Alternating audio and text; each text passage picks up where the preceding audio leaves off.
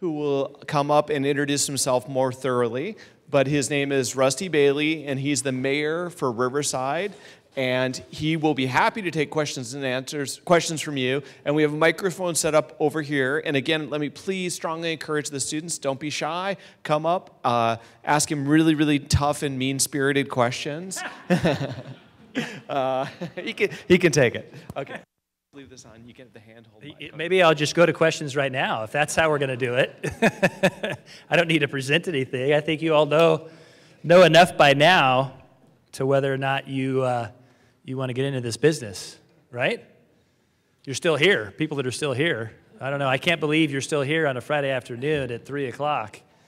I hope I can give you my best. It's been a good week, but Fridays are always a little taxing for me, and I still have one more event to go to tonight, which probably would be more entertaining for you if you want to come see me karaoke at the local VFW tonight. You can let me know afterwards, and we'll give you the directions. Let me grab my stuff.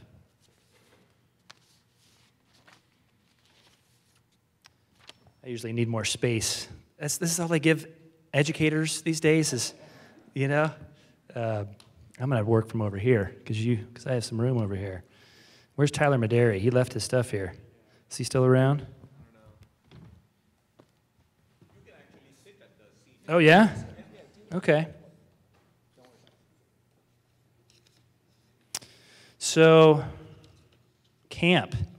I never thought I'd be going back to camp, but here I am, and I appreciate the invitation, Dean D. Lolliker. Thank you for bringing me out of City Hall. It's always good to get off of that campus and onto your campus and spend some time with students and prospective students, my understanding, for the master's degree. You'll see that I have something in common with you already.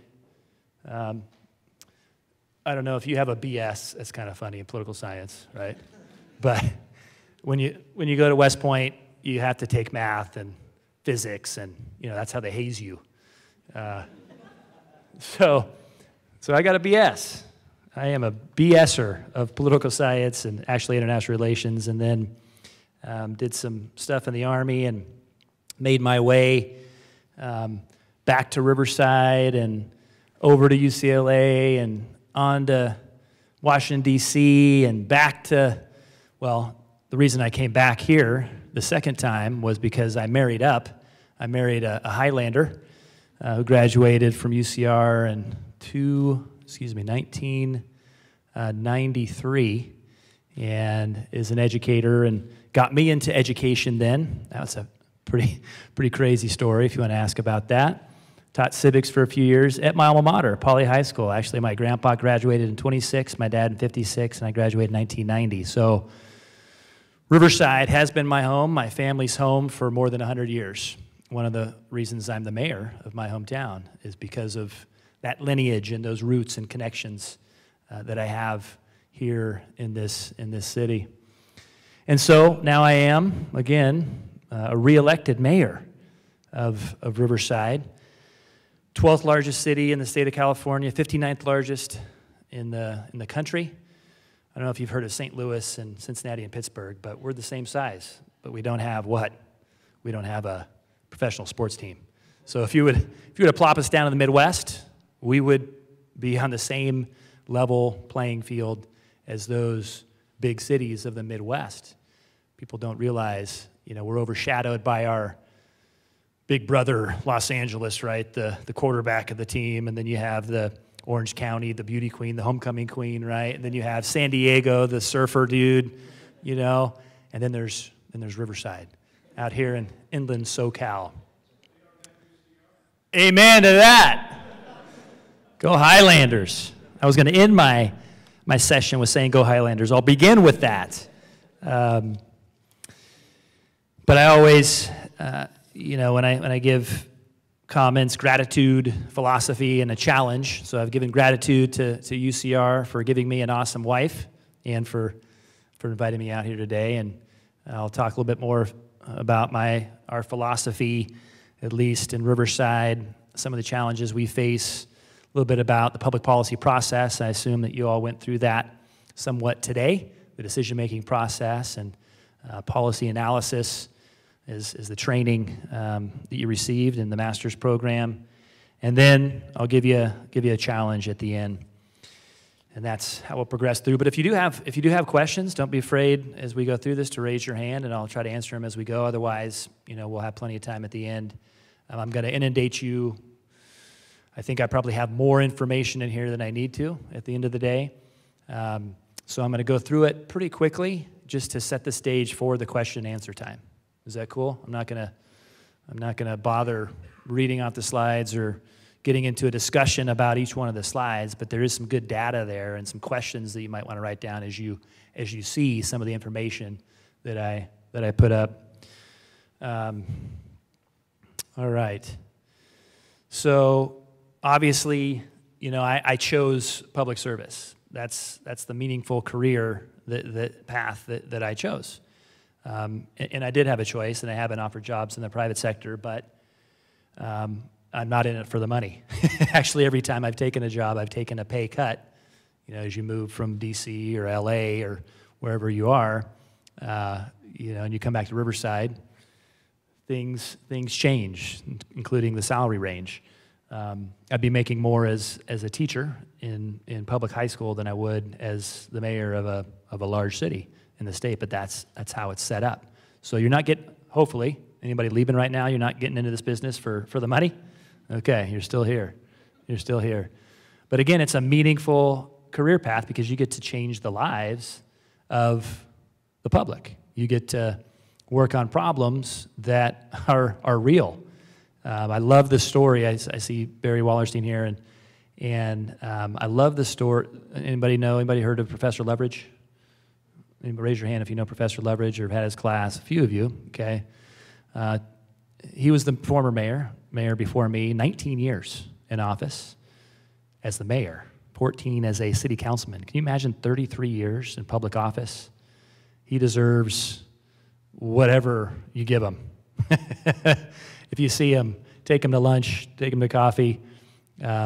Just the patience and perseverance alone of serving for 33 years. There's no way that I don't think anybody else will be able to do that because of the demands of public office and the challenges and social media.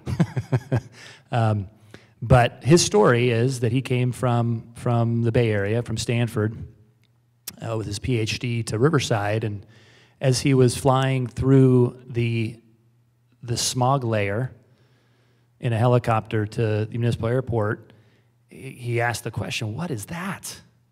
Well, that's the smog layer. That's Riverside. That's what we're used to. When I was growing up here, I could barely see Box Springs, the sea on the mountain. But because of his efforts at creating a regional approach to solving that problem, because smog doesn't know city boundaries or county boundaries, right? And it blew from Los Angeles and the ports all the way to Riverside and stuck up against the hills. And so we lived with that for many years. The smog capital of the United States is what we were painted. That picture was painted of Riverside. And so he truly deserves a lot of the credit, along with the folks that came together on solving that public policy issue of that day. Air quality management, became now it became common, right? Back in the day, it's smog. Now it's air quality, and you can't see it anymore. We've got it to a point of particulate matter instead of, the smog layer that keeps you from seeing the mountains.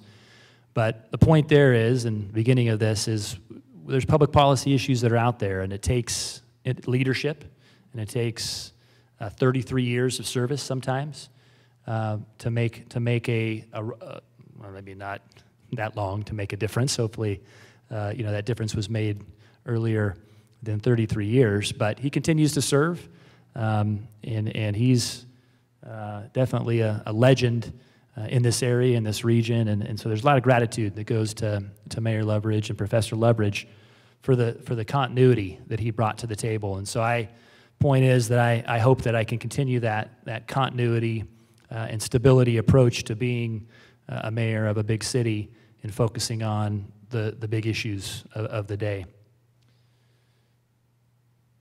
So again, there's Riverside. We are an urban city, and one of the competitive advantages we have is our historic and vibrant downtown. If you haven't been down there to see the Mission Inn or the Food Lab, anybody been to the Food Lab recently? The Foodie Nation has taken over downtown Riverside, and you know, we probably are the only city that could compete for a headquarters like Amazon HQ2, and we did with the county. But I place this up there in terms of who are the urban cities in inland Southern California that could compete for employers, and that's ultimately how we determine if we're successful or not as politicians these days. That's the bread and butter of getting reelected, is how many jobs you've created, right? Or quality jobs. That's typically the marker of success as in our business as we go through that. And whether that's good or bad, I'll leave that up to you. But that, for a while, has been the bottom line. Now that we have low unemployment, maybe we can talk about other things, and we'll see in the next election cycle in 2020 what those things are. But in the past, it has been, you know, who is going to employ this next generation, and how are we going to attract the right jobs to our city, to our region. And Riverside is making a case, and has made the case of being that urban environment, that place where a headquarters could come and bring those jobs. And the case in point is California Air Resources Board, who looked at Pomona and looked at Riverside, and competitively, we went after that 400 employee base laboratory in El Monte, and successfully were awarded from the state of California that headquarters that is being built right now over on Iowa near University Avenue. So $400 million invested in Riverside, the largest line item in the state of California budget, because of a group that came together and pitched California, state of California Resources Board as being the next place for you to bring your employment. So can we do it again? Is Google, Microsoft, Uber, Lyft, the Bird, is their headquarters going to come to Riverside? You know, perhaps. Here's the mayor's role. The hats typically that I wear, I'm a representative, I'm a problem solver, I'm a decision maker. So I represent the city wherever I go, whether it's at the Southern California Association of Governments, or whether it's in our 9 sister cities from Vietnam to Korea to Germany to Mexico. And that's kind of the fun part of the job, being a representative and getting some international travel in. And then I have to come back every Tuesday night, Ken knows this, and endure city council meetings that sometimes go till 10 or 11. I think we're going to have another warehouse. I don't know if you refer to the last warehouse, but another warehouse discussion coming up. And I'd invite you all down to see what retail government is like. Again, any Tuesday night at 7 o'clock, public comment, followed by a discussion calendar of enthralling public policy issues such as development and marijuana use, marijuana policy, and I'll show you today, you know, what do we do with the bird? Anybody ridden a bird yet?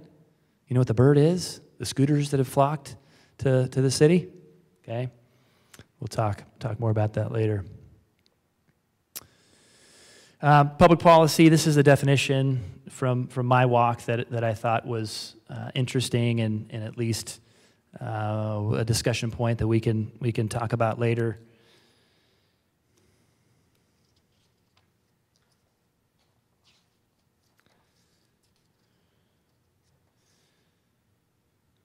But when you look at this, the response that I got was, if government chooses not to invest in education or transportation infrastructure, or environmental protection, you know, does that affect the public? Certainly. So we have to study both and, right? We need to study both successes in public policy, the good things that happen through decisions that were made, but we also need to study and analyze the failures in the system.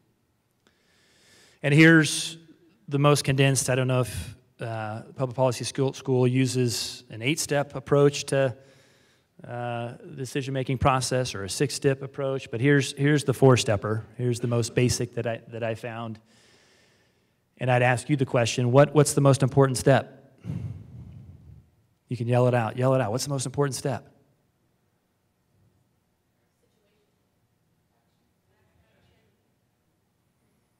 Okay. If you're a baby, what's the most important step? The first one, right? The first one. If you don't identify the problem, rightly so, if you can't identify that problem, then how can you solve it? Right? So that's where you need to spend the most of your time. And we'll talk more about that. And when I show you some other slides, you can think about that. If we define the problem in education, on demographics or student diversity versus poverty, will the outcome, will the decision be different? Will the actions we take change? Probably. And if you look at the last 10 to 15 years of public policy making in education, you're seeing some changes in education policy because they're looking at the problem a little bit differently, whether it's in English language learning or whether it's in special education or whether it's in poverty versus just the demographics of individuals, ethnicity of individuals.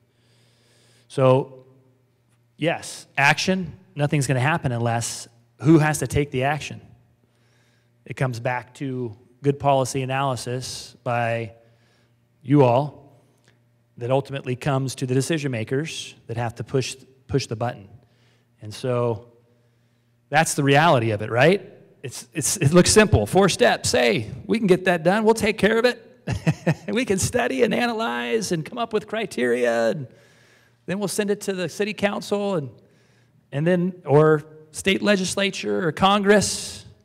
And as you see, even some of the more simple decisions like appointing somebody to the Supreme Court, you would think maybe that's simple, but that's the reality of it, right? You've got all sorts of different ways you can get off track. And,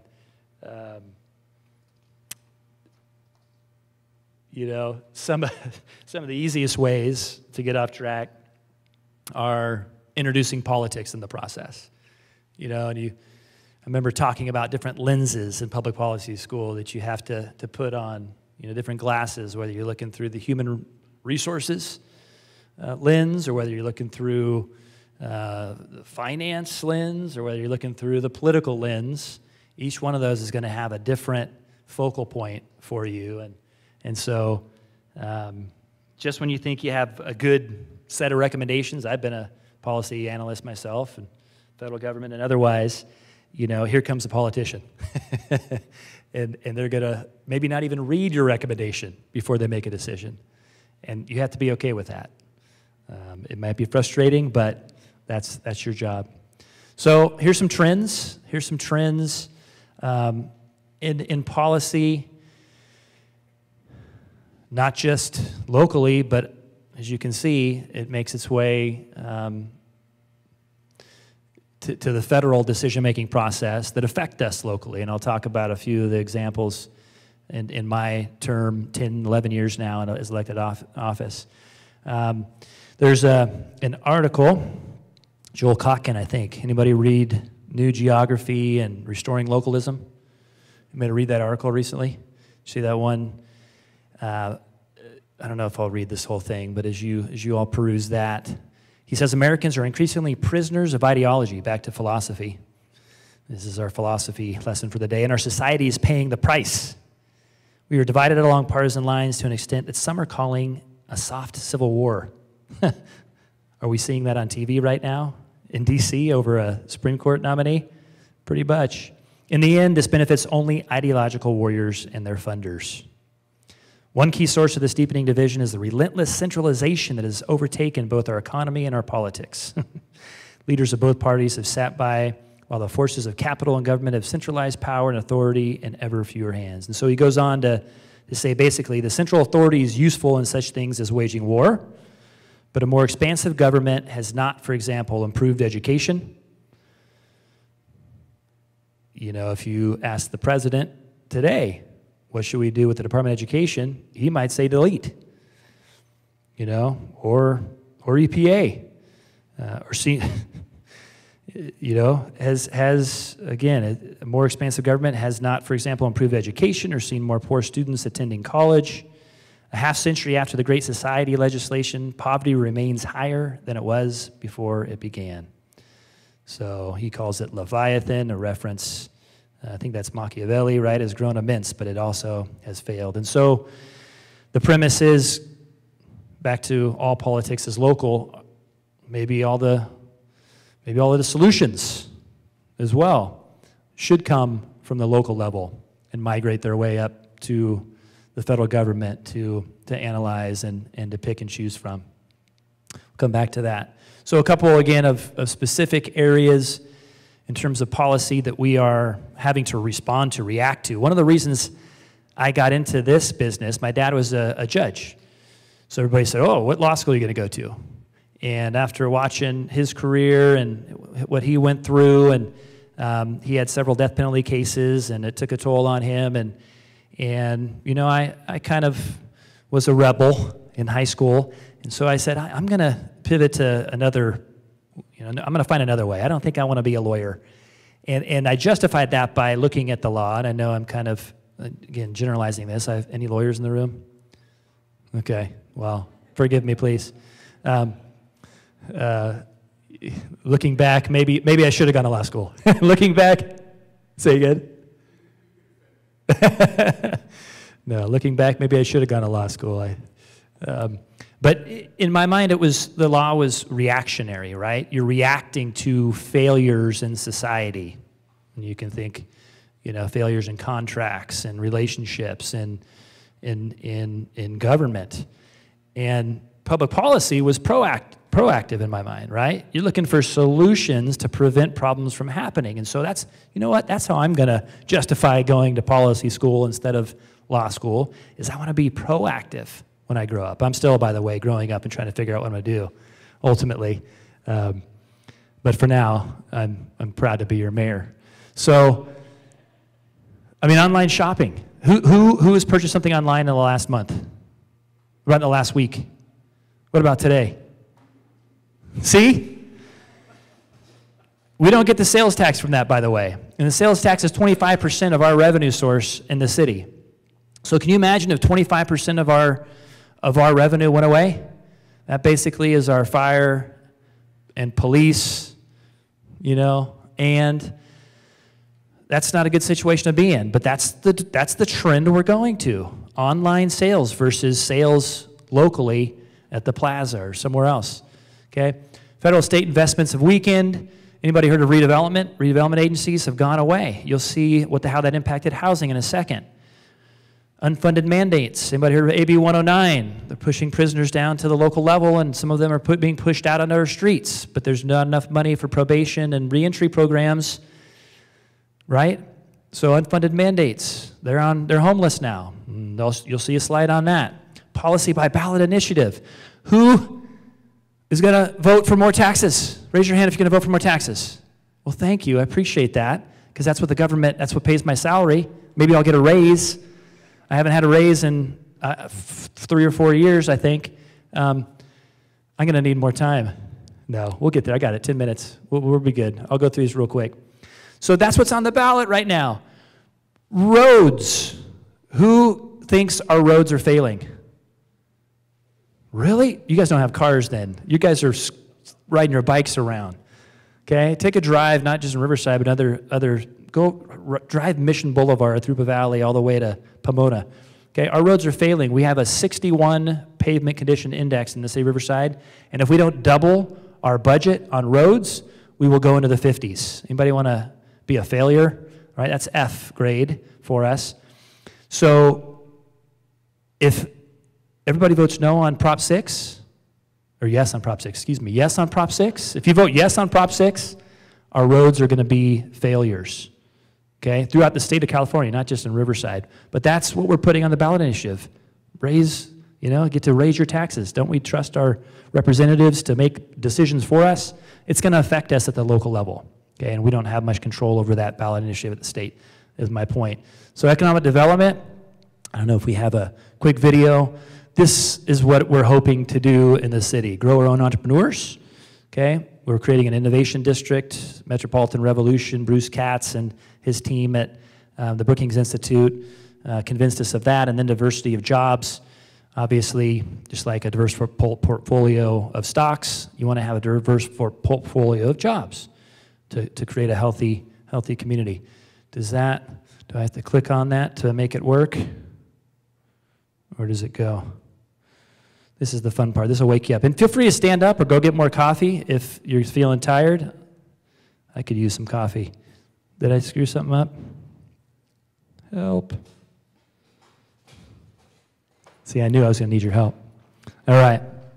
So we're going to show you a cool marketing video for the Innovation District that we're trying to attract businesses to come to, which is in between UCR and downtown.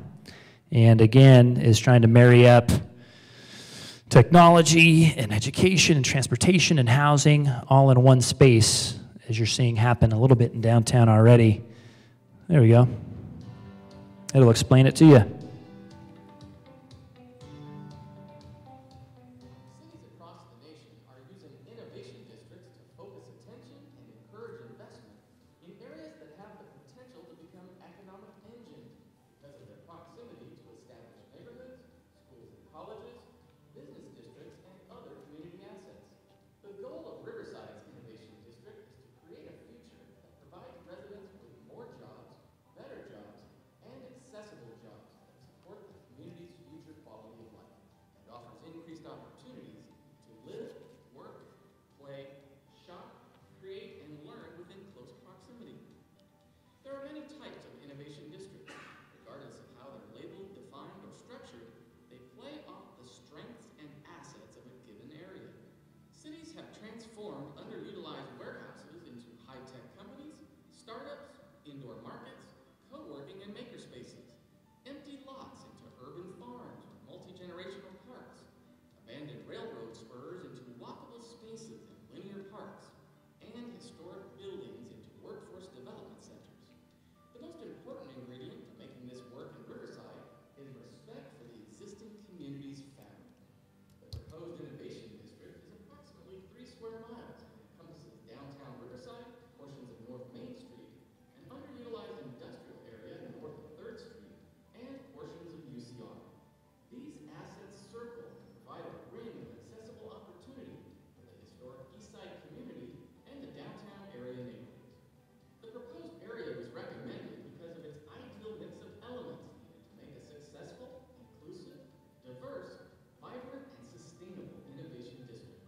It's an area of opportunity and assets with a vibrant and dynamic downtown area, 2 Metrolink stations, the soon-to-be-developed transit-oriented housing near the downtown station, and rich cultural roots and proud and committed residents from the Eastside community and downtown area neighborhoods. Other assets include economic and education opportunities anchored in UCR, and the soon-to-arrive California Air Resources Ooh, ah. and the proposed state-of-the-future RUSD STEM High School on the UCR campus. More than 1,700 businesses ranging from neighborhood barbershops and family-owned restaurants to international businesses. There's a diverse portfolio of jobs. And Sunspark are located within this proposed innovation district. Also here are underutilized industrial space and a historic packing house district that has the potential to turn into businesses, workforce training, and leisure and lifestyle spaces of the future. Innovation districts breathe life back into urban communities using creativity and ingenuity. Together, let's bring Riverside's innovation district to life. Look at that. Who wants to locate their business in the Innovation District now? Is that good marketing or what? Anybody? Okay. Well, maybe we need to do some work on that. Maybe you all can help us do some work on that. Again, we've got an economic development strategy that includes those 3 things. Now, here's on to some of the hard data that I bring to the table. Because truly, in my mind right now, in the long term, the biggest problem we have in the long term, not just in Riverside, but in the state of California, is housing. I'm really concerned where my daughter's going to be able to afford to live in Riverside. The median home price is pushing $400,000. Wood Street's homes, $450,000. You know, I can't afford that. I don't know who's going to be able to afford that. So that's going to cut off the roots of my family. It's been here for 6 generations. I can't swallow that pill. And so we're going to do everything we can. I'm going to do everything we can as a member of the Southern California Association of Governments working on the Regional Housing Needs Assessment. If anybody heard about RHNA numbers, I'm going to work on housing to try and find a way to keep Californians rooted here instead of pushing them to Texas or Nevada or Colorado and losing our talent. That's what I'm concerned about. That's what keeps me up at night, okay? And yes, it's a little bit personal, I guess, or selfish to want my daughters to stay here, but that's the way it is. So housing shortage, 3% is our rental vacancy, okay? We don't have enough places to rent. Anybody new student here? Did you have a hard time finding a place to rent? Okay? We need to work on that for you, right? And this is the shortage. You can see the line where we should be. I just have a pointer on it. There we go. Right? So there's the shortage. There's the housing shortage. Doesn't have to convince you. And that's all the affordable housing that we're going to be able to produce. 14,000, or no, that's just new homes each year, the new legislation. So state legislation, state policy is only incentivizing 14,000 units. So we got plenty to work on. Income versus rent. Income's falling, rent increasing. That's not a good sign, right? 2/3. This is the 2/3. Add those up right there. Can't afford apartments. Maybe you're in there. Okay, subsidies. So remember I talked about no more help from the state or federal governments. That used to be, is that the redevelopment? Yeah.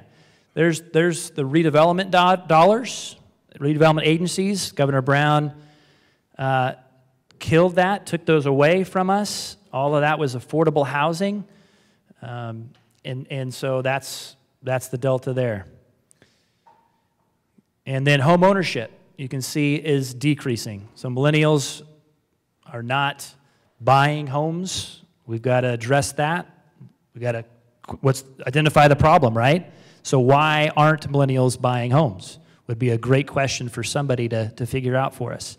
Is it because we don't have the right square footage, the right amenities, is it not in the right spots? Urban, like I said, should Riverside be building more urban lifestyle, with amenities? Is it a pool that we need to have for you, a jacuzzi, a workout room, a community garden for you to work in? So those are some questions that come out of this data, at least in my mind. And then homelessness is associated with housing. When you don't have enough housing, where do people have a choice to go? And so a lot of them are being put out. We got to prevent homelessness by building more housing because they're living in their cars and living in tents and on the streets. So you can see in a couple states, it's increasing, California, New York, but why in Florida, Illinois, and Texas is it decreasing? Those are questions that we need policy analysts to answer for us. Okay, and same thing with education. As the trend goes to more students going to charter school, what does that mean for the public schools? They're losing enrollment. Teachers are starting to be let go or shifted to other schools. Is that going to impact Riverside? Yeah, it is. We have more growth in our charter schools in Riverside than at any other point, as it shows you in our history. For example, Encore School of Performing Arts, downtown Riverside started with 400 students the first year, went to 800 students the next year. Now they're closer to 900 students the third year. Is that some pretty intense growth? Heck yeah, it is. And they're all in downtown, walking around downtown. What are the ramifications of that? Well, all of the space, the vacancies downtown have gone away, and so the landlords are having a great time. All of the food vendors are having a good time. But what does it mean for traffic? There's businesses that are pulling their hair out because kids are running around and yelling and screaming. And so does that impact the public? Certainly that impacts the public. Charter schools. Affordability, as you all know, is not getting any better. Loan balance, so loans have gone from, what was it, like 400 billion, and 10 years later is 1.2 trillion, tripled in 10 years, maybe less time. Is that a public policy issue of the day? Certainly, especially for you all. So how do we apply the decision-making process? Why should you go to a public policy school and get a master's and jump into this public service and realm? Because of what I just showed you, we've got a lot of questions out there that we need to address. Back to that process.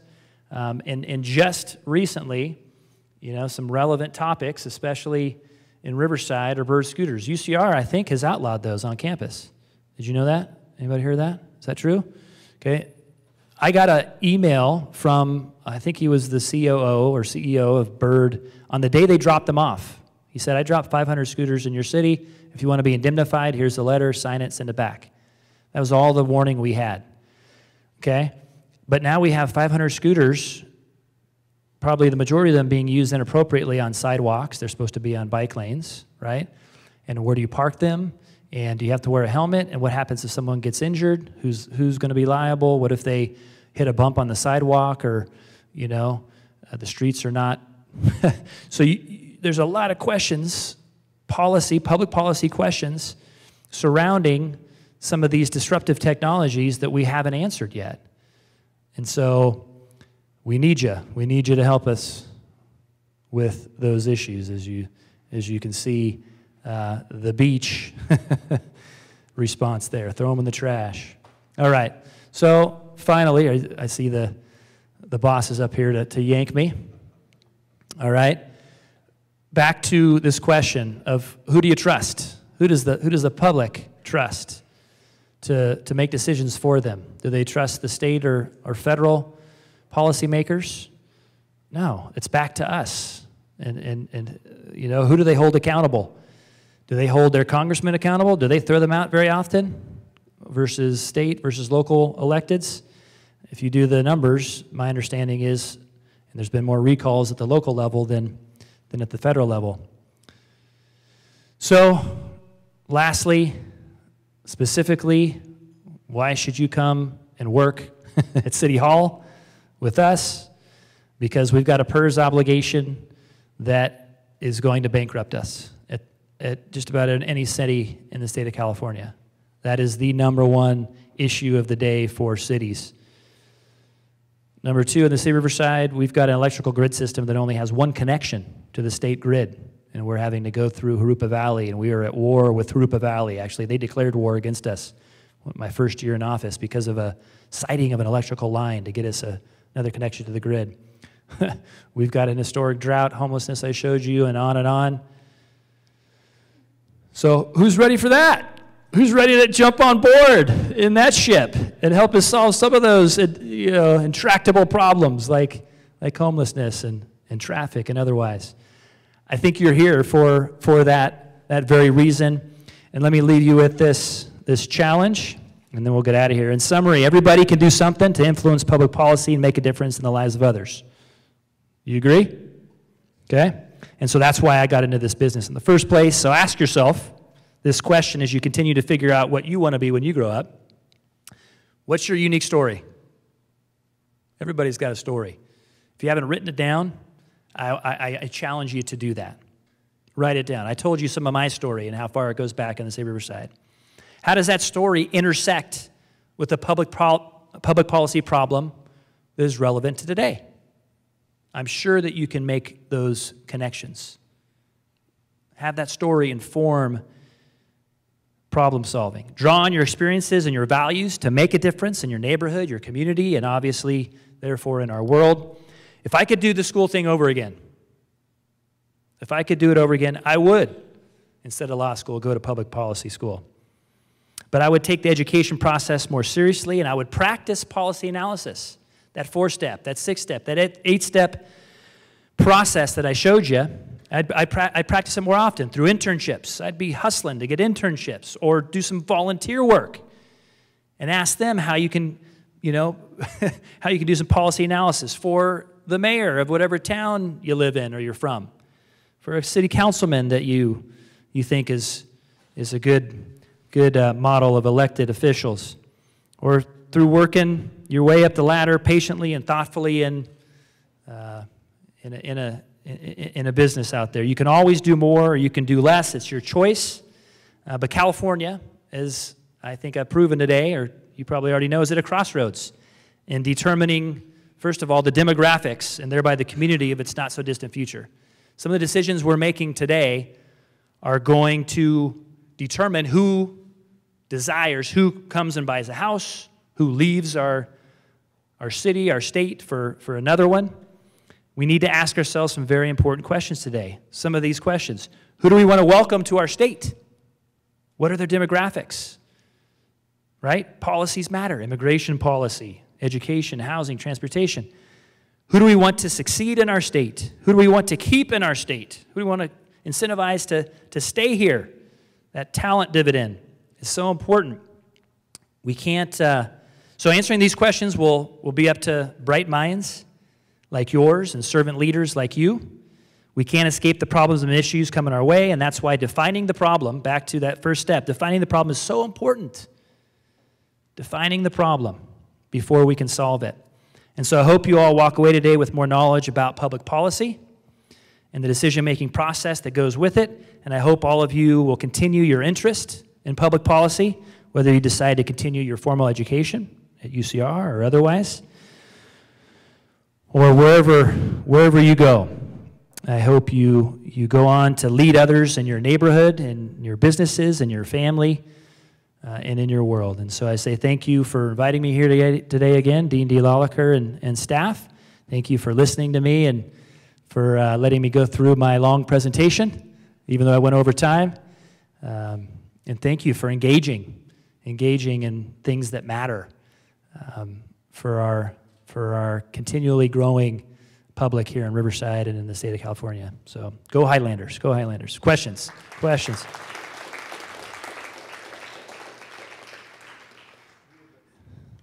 We have the microphone set up on the side, please. Oh, you have to go to the side. You can yell it out too. Yeah, I can hear you. Sit, I can hear you. Yeah, either way. Yeah. What do you have? What are some questions? Hopefully I gave you enough information in there to ask questions. Yeah. Nobody wrote any questions down as I was. One over here. Go ahead. I'm notorious for bringing up controversial topics. I would love your insight on where cannabis laws are headed in this state, and especially how those seem to be impacting. Yeah. Great question. I knew it was going to be asked, so I didn't put it into the slide deck. But so from experience, I can tell you that there's ramifications for opening the door for cannabis business in a city.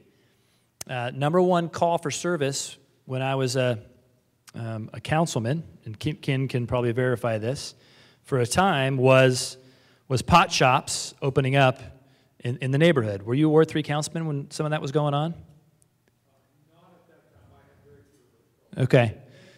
Yeah, that's right. So people in the neighborhoods were really upset about the comings and goings at all hours of individuals going to these dispensaries or pot shops with the green signs that would pop up all over town. And so it was a deliberate process for the city to,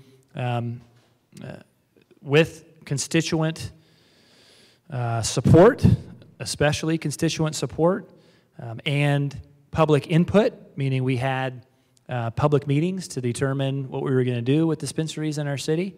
And we ended up taking a dispensary, a medical dispensary, to court, all the way to the Supreme Court, to determine that cities do have local control over their land use management. And so the city of Riverside, because of the impacts to neighborhoods, and again, that was informed by calls to their local elected officials like me, saying we don't like them in our neighborhood. They're causing too many problems versus solving, issues for individuals that need them for medicine, right? So we outlawed them in our city. I'm talking about medical dispensaries 10 years ago.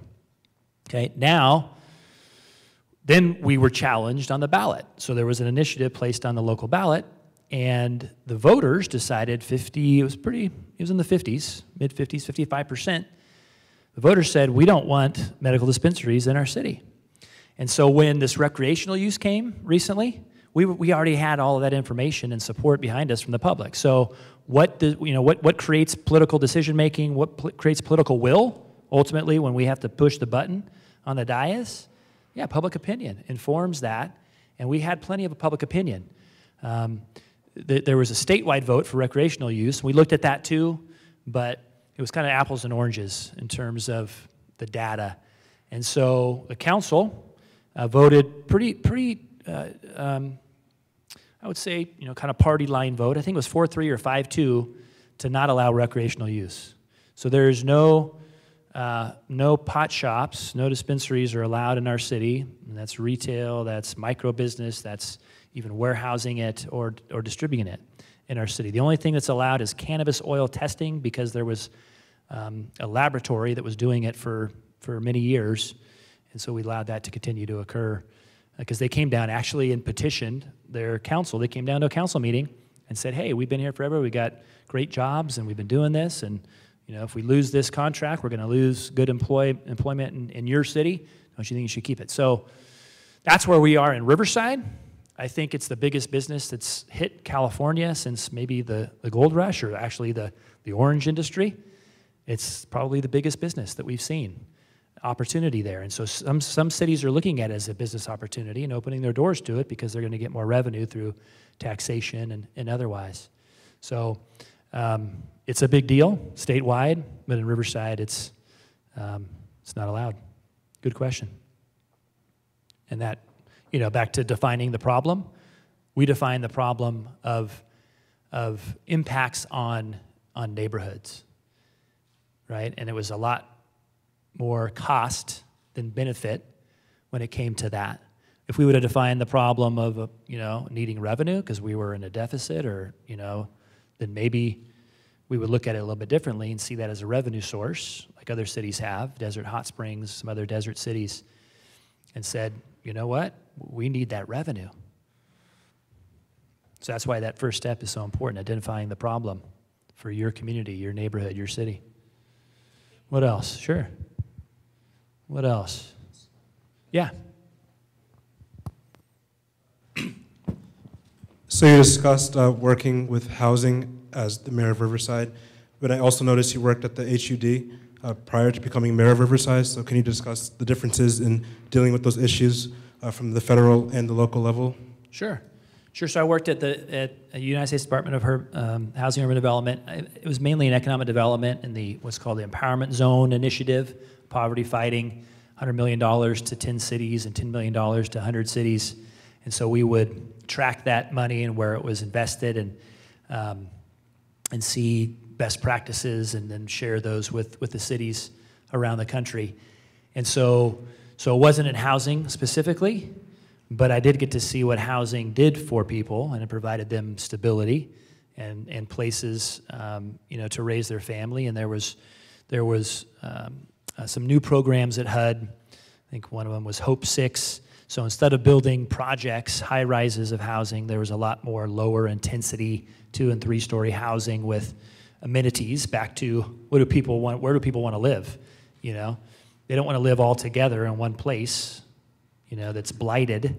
They want to live integrated into neighborhoods around the city. And so HUD had changed their policy of housing and where where the Section 8 housing and or public housing should be located, as well as what amenities should be in there. They put more community gardens, more open space, more parks, and playgrounds for the kids. And so I saw that shift. I saw that shift occurring in the 90s. Does that answer your question? Yeah. Thank you. Yeah. So I don't have as much specific knowledge on that, but I did get to see some of it, and I got to tour some of it in cities, like Columbus, Ohio, and Tennessee. What was the city? Boy, some poverty poverty-stricken Mississippi and Tennessee and Knoxville, and I got to go out and see these new products, these new housing products, and how different the constituents that were living there, how they responded to that housing that was different than the projects, the massive 10, 20-story housing projects that in big cities like Chicago and New York. What else? Other questions? Hi, I'm Sakameen. I'm an undergrad student here at UCR. And I wanted to go back to your question. You asked why aren't millennials, buying houses? And I just wanted to bring up, just as a college student, my personal experience, people my age, especially in California, aren't even thinking about buying houses because, we're still paying off our student loans. Right. And, I have peers who are food insecure. They're not really thinking about the amenities that they're offered when it comes to buying an apartment. They're thinking how they're going to survive. So my question was, and you also offered the solution of more urban houses or urban centers, but those also run the risk of, pushing out low-income communities that are already in those areas. So my question was, how do we deal with these kinds of issues and create tangible solutions without being scared of, the complexity of an issue? You got to act at some point, right? That goes back to the final step. And we can study things all day long, but we don't know how, we don't know the consequences. There are consequences, like you mentioned. There's going to be gentrification sometimes. Is that always bad? Is gentrification always bad? I know it's a big word, and people are going to use it, but what if those people that lived in that neighborhood, were offered higher education as a part of a move, or they were offered a better environment to live in the innovation district, right? And I'm just throwing this out there. So at some point we have to act. We have to make those tough decisions as elected officials to what we believe. I don't think any elected official is making a decision to degrade their city. Why'd you make that decision? Well, I wanted to hurt that neighborhood. I wanted to kill off that, that area, right? I wanted it to go blighted. I don't think anybody gets into this business to do that. They want to make decisions that are going to improve society, quality of life of the residents of the neighborhoods, and so, coming from that foundational belief, sometimes we have to give some grace to the decision makers, and we have to watch the progress. And progress sometimes takes time. Maybe it's going to be 5 or 10 years before that area really sees the effect and the rising tide lifts all boats. Right now we're having some conflict at City Hall between council members from the outskirts versus downtown. Why are we putting so much attention to downtown? And why is so much investment going on downtown? Well, right now it's private investment going on downtown. It's not even public investment.